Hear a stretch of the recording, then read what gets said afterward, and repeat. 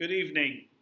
My name is Dave Gingrich, and I am your son or daughter's either Algebra 1 teacher, Algebra 1A teacher, or pre-calculus teacher. And unfortunately, with the pandemic being the way it is, we were unable to have our back to school night. So I thought I'd make a little video and just share some things with you on what your son and daughter see on a daily basis in my classes. Just a little background about myself. As I said, my name is Dave Gingrich, and this is my 31st year at Cocalico. I've taught math the entire time. I've taught these courses the entire time. So these three courses are courses that I'm very familiar with. And I just want to share a few things with you this evening. If you have questions, email is always the best way to reach me, Dave_Gingrich@cocalico.org. I will be sure to get back to you as quickly as I can. So let's take a look at the courses, and I'll just maybe take you through a course and show you how they look and how I set them up in terms of Schoology. So if you're looking here, these are the three courses that I have. Algebra 1A, I have that block 1. I have this block 2, and then pre-calculus, I have block 4. So I'll just go into pre-calc and share a few things with you in the pre-calc class. Let me just get there. Okay, so when we click on the pre-calculus page and we go to it, it'd be nice if we went to it. There we go. Maybe. So just a few things on how the course is set up. So, you know, we don't do as much submitting of material this year as we did last year. We did a lot of submissions, so I like when they scan. This is a video on how you scan using an iPhone. If you don't have an iPhone, you can use your computer, you can use an iPad, you can use some other devices. But when a student sends something to me, if it is in a PDF file, it just makes it so much easier to look at.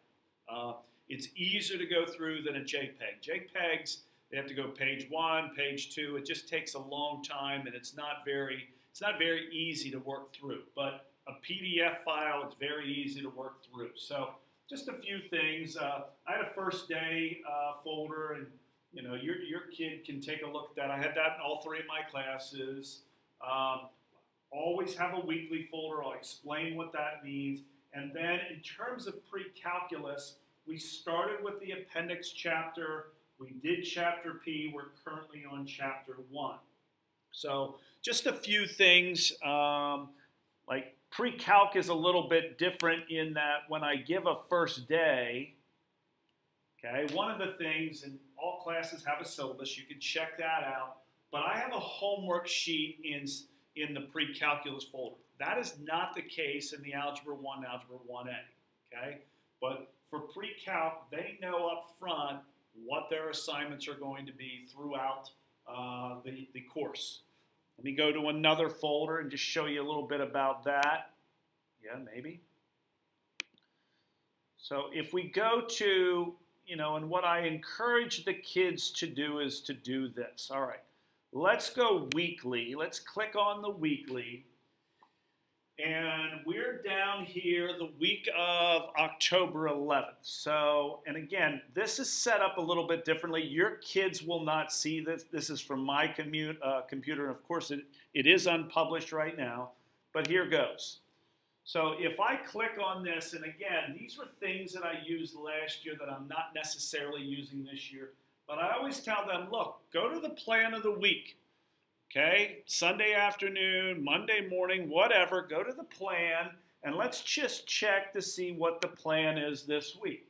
So the plan this week in pre-calc, and like I said, it doesn't matter if it's pre-calc, the algebras, whatever it is, they'll always have a plan of the week. Now I said, here is our plan, okay? So we're going to work on that lesson tomorrow. On Wednesday, we're working on that. We're going to do a review. There is a submission here, homework. PDF, okay, PDF, and then their chapter 1 test is going to be on Friday, okay? So anytime you can ask your son or daughter, hey, let's check out the plan of the week and see what's going on. I'm a big believer in communication, so I think communication is a two-way street.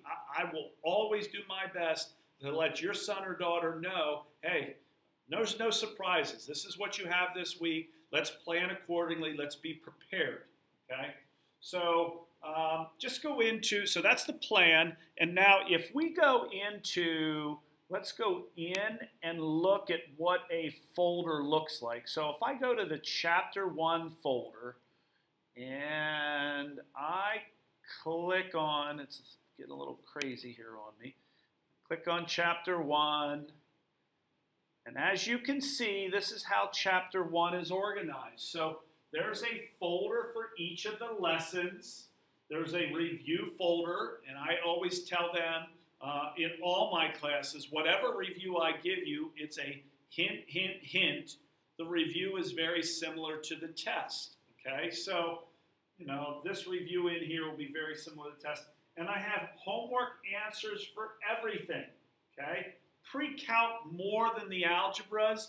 On the algebras, okay, if I go over here and give you a little view of my classroom,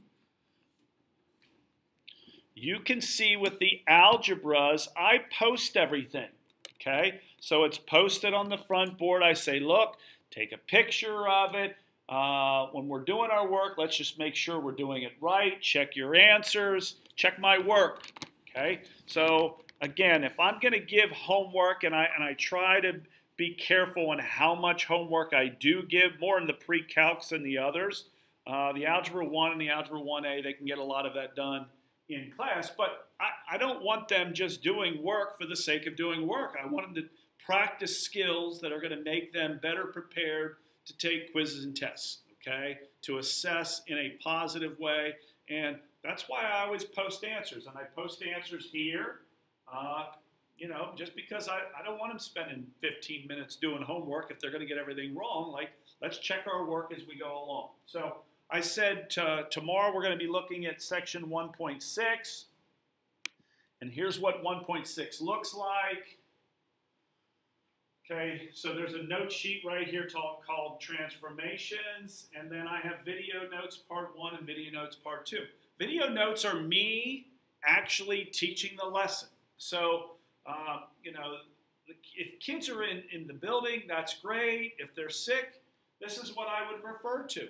If they're stuck, if what they see in class, they go home and, I can't, they got videos, you know, of me teaching the material and hopefully doing a good job of explaining, you know, some of the intricacies of what we're doing in class. But, you know, that's kind of how I roll in class. I usually do a warm-up, go over homework if they have homework questions. I teach a new section. And again, these videos here, and this involves all classes. In all classes, I have videos in for every lesson.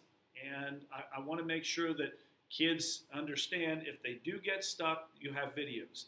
If you get stuck and the videos don't help, I'm here before school every morning at 7 a.m. They can always come in and get extra help. I have academic support after school on Thursdays. I know Mr. Burtz has it on Wednesdays. So we're here to take care of your kids.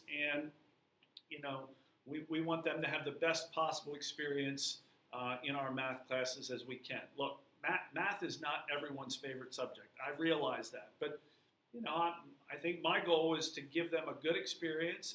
And, you know, if they're good at math, I'm going to make them great at math. If they're average at math, I'm going to make them good. If they're not very good at math, you know, my goal is to make them better. So, you know, if you have any questions, please reach out to me via email.